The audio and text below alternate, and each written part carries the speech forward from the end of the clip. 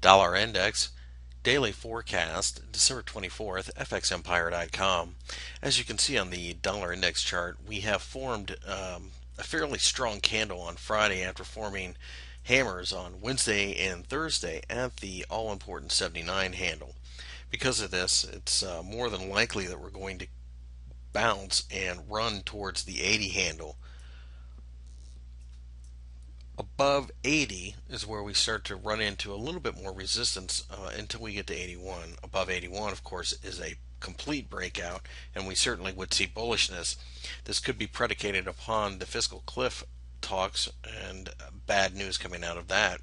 Alternately, though, if we manage to break down below the 79 handle on a daily close, that would break not only support, but it would break the support from the two hammers as well.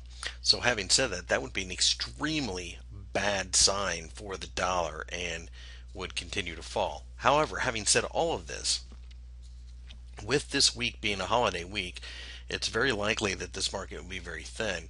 You're probably going to be best bet will probably be to play this market based upon spot Forex contracts.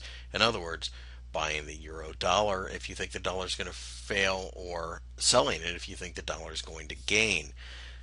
The euro, or the EUR USD pair, is 40% of this contract, so that by far is the one that moves correlated to this. Inverse, obviously, because the dollar gains in this and it falls when the euro US dollar pair rises, but it would more than likely be the safest way to play this until we get through the holidays and the volumes pick back up.